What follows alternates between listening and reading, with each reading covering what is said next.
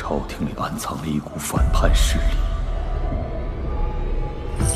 线索直指河阳。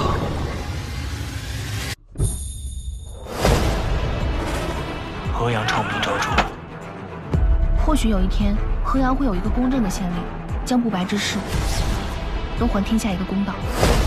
想必潘大人来到河阳，与四大宗族必有一战。若他知道了鬼林秘密，那你我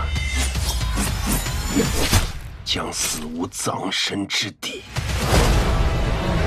8人死在8个方位，8种不同死法。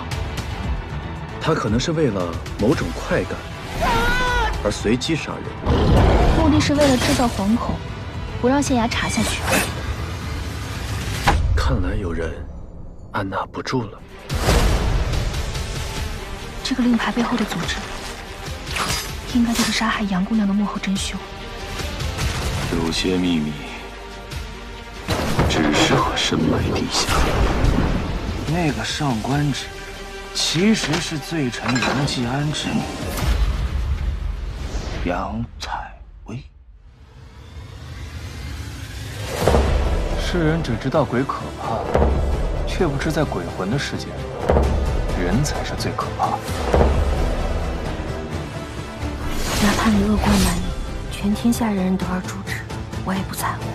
喜欢一个人其实很简单，只要能够看到他，就足够幸福了。这一次要永绝后患。杨采薇。